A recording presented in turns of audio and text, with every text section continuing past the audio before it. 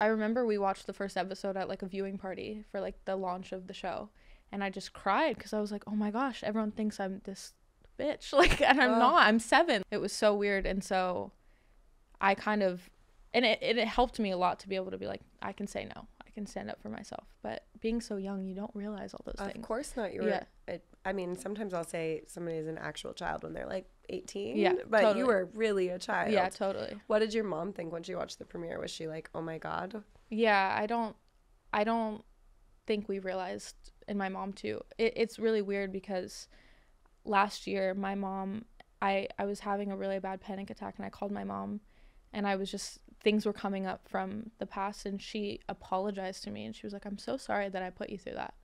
And it's so sad because it's like she would never want to hurt us, of course, but none of us knew how crazy it would get.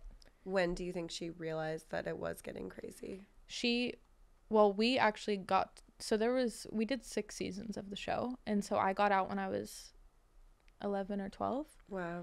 And like, it's a huge chunk of your life and your childhood. It's your whole foundation. Yeah, totally. And she really like did everything to try and break our contract and pull us out, and eventually did. Wow. With the help of Sia, she helped us a lot too.